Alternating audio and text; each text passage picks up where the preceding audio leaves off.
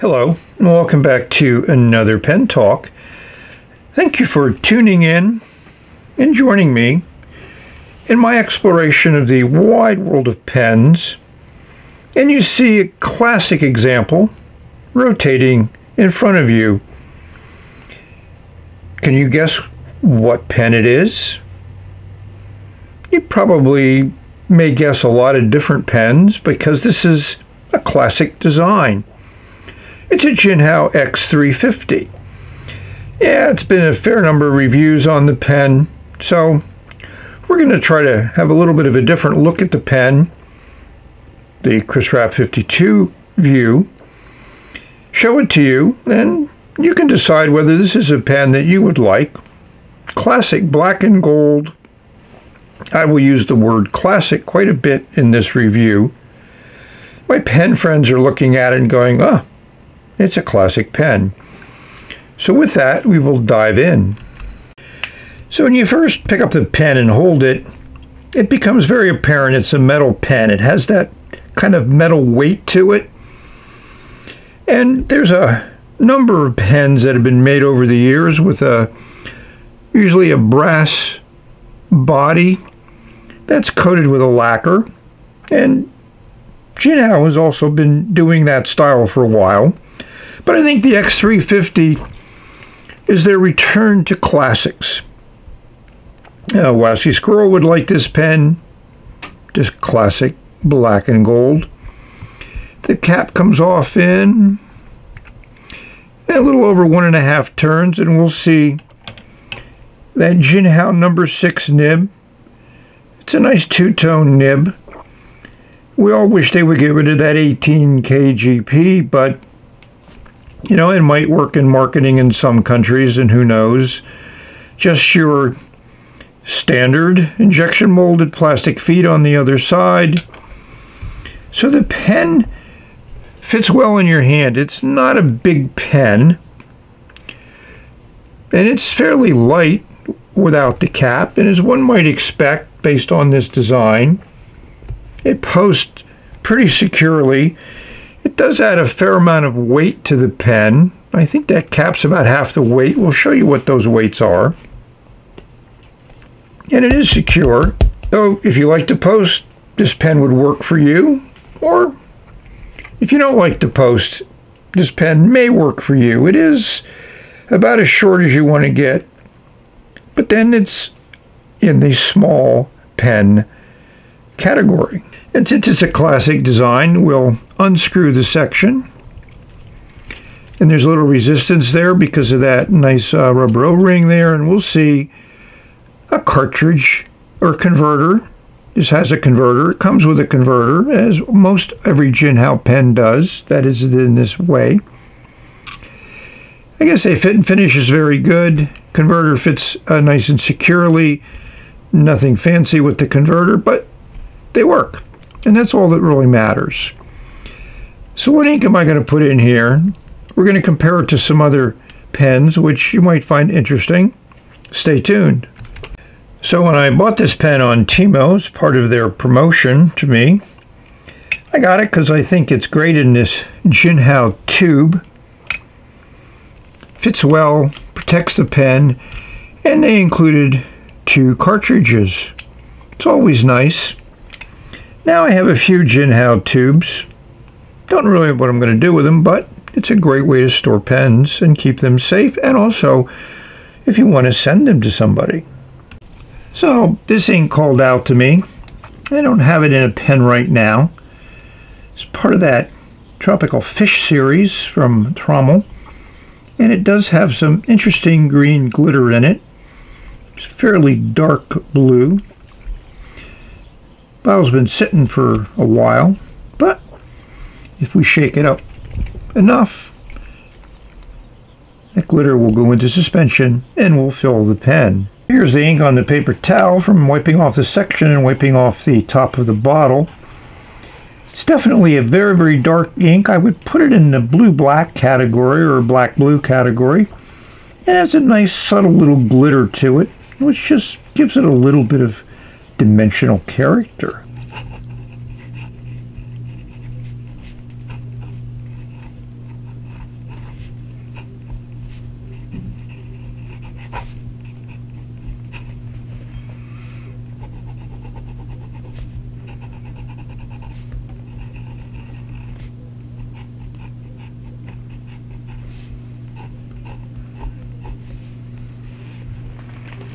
So I've been writing with this X350 for about a week. It's been in a few letters that I've written. It's a fairly consistent writer, definitely a fine line.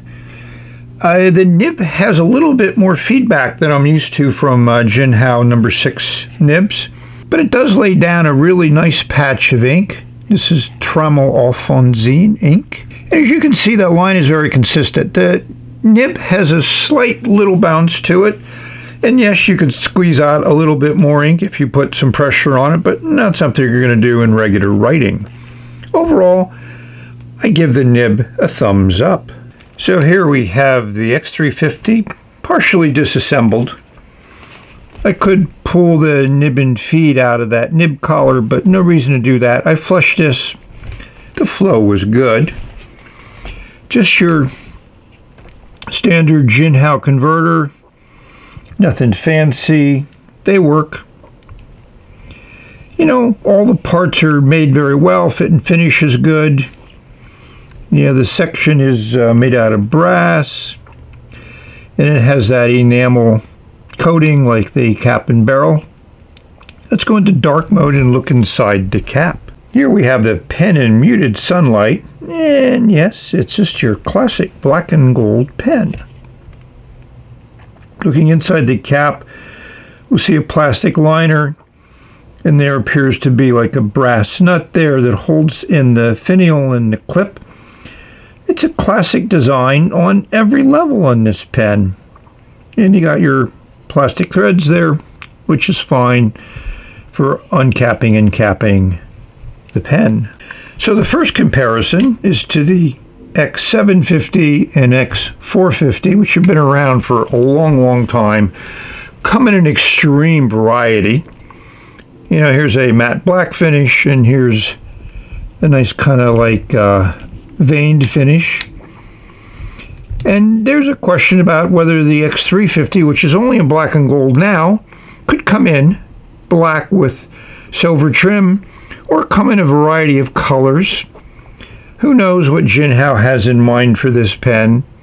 One would expect that the model will evolve over time. The other thing that Jinhao is good at doing is the cap band on all these three is engraved with Jinhao on one side, and on the back side is engraved with the model number. We all like that. Makes it easy for us to say what the model is. And obviously, in the distant future, archaeologists will also find that to be a good thing. So on cap, they also have a lot of similarities. You know, Jinhao's not one to break the mold in their design. This is a smaller, more concave section. This is a very classical design section. And again, the word classic is used. And this is that triangular section with cutouts, which also is on the X850, and certainly not a pen that I'm in the mood to try. All of these have No. 6 nibs. These have all different nibs in it. This is a special attempt at a flex nib with cutouts. Here's a foodie style with a nice bent up. But as you can see, the design is very similar with the scroll work and the Jinhao chariot on these two and that 18 kgp. So I watched some reviews of the pen just to get an idea and make certain I didn't miss anything in my review, and I enjoy watching pen reviews. So nobody really has compared this X350 to the Pilot Custom Heritage 74. And here's the 91, which is basically a 74 with flat ends. Pilot did the same thing that Sailor did in making the models of pens with either the bullet nose rounded or the flat ends. The Rhodium trim on the 91 is very nice, and the 91 was an early review of mine, and I called it the perfect pen, and it still is. X350 is actually a little smaller than the 74. I don't think anybody would call the 74 a big pen. So once you take the cap off, one thing you'll notice is the nib on the Jinhao is a good size No. 6. This is more similar to a No. 5 that's on the 91 and 74. This is a beautiful music nib. These two nibs are solid gold nibs, 14 karat nibs. So that's one of the differences. And also there's a substantial difference in price. The Pilot pens are definitely more expensive. The other thing to note, these are injection molded plastic, precious resin, however you want to describe it, and this is metal. So the feel is different, the weight distribution is different. But again, this is about a $10 pen, and these are over $100, so we're just comparing them aesthetically today. One of the other things these three pens share in common is they have standard, very classical designed sections here. This one flares out a little bit more on the Pilots, and here they just put a little metal ring at the bottom of the section, or top, depending upon your frame of reference. And of course we have these metal threads here on the Jinhao versus plastic threads on the two Pilots, and there's also plastic threads in the cap of both of the Pilots. It's a rhodium nib, two-tone nib, and a gold nib.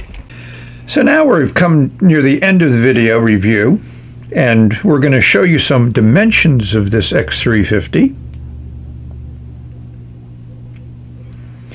So overall, I like the pen more than I expected.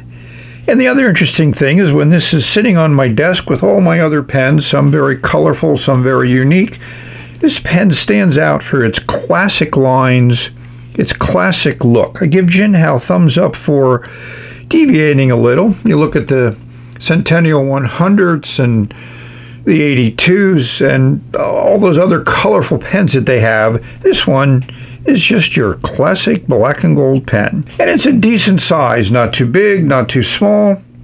That Goldilocks size of pens.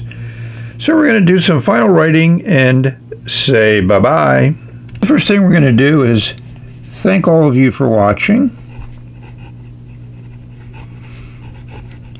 I hope this video finds everyone safe, healthy, and happy, enjoying your pens, putting down some ink, exploring the amazing wide world of pens. With that, we've reached the end of this video. My writing gets small because it's a fine nib, and we will say bye. Consistent writer, good pen.